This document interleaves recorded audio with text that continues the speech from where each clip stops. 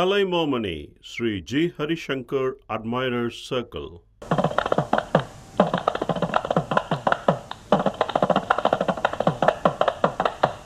welcomes you all on this Remembrance Day of legendary Kanjira maestro.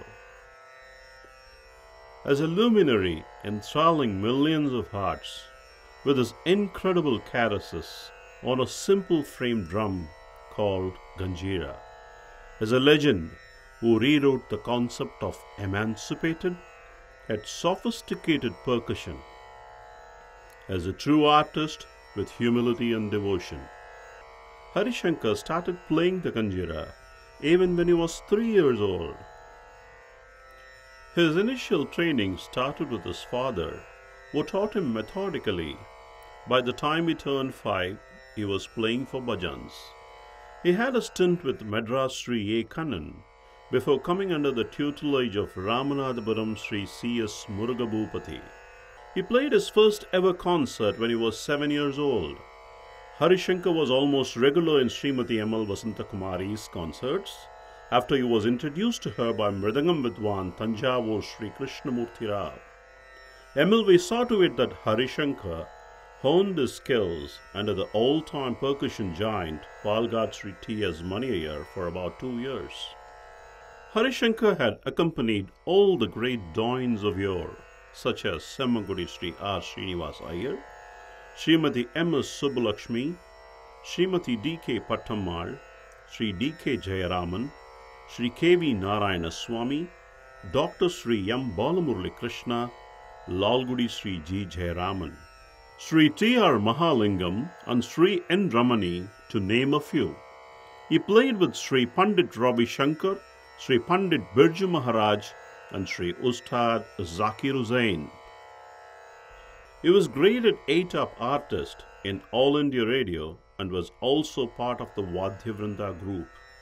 Recipient of many titles including Kalaimamani and Sangeet Nataka Academy, Harishankar had travelled widely in India and overseas.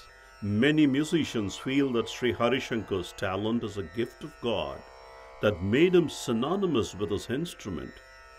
Musicians especially recall the clarity of his Kanjira and the drum effect that he could produce.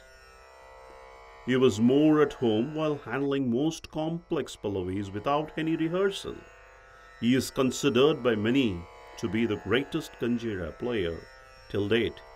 His deft handling of the Kanjira, anticipatory flourishes, memory power in reproducing all that was played by the Mridangam player during the Thani rounds never failed to amaze the Rasikas and the artists.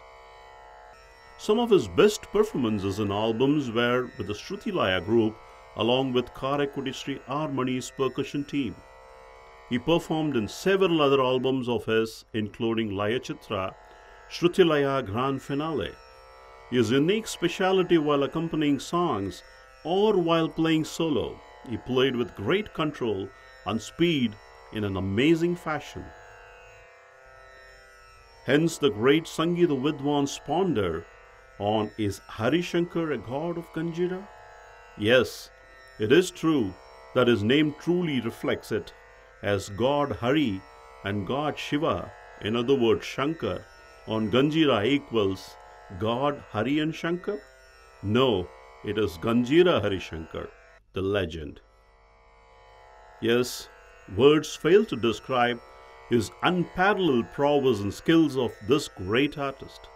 We take this opportunity to present before you some of the excerpts from his scintillating live recitals.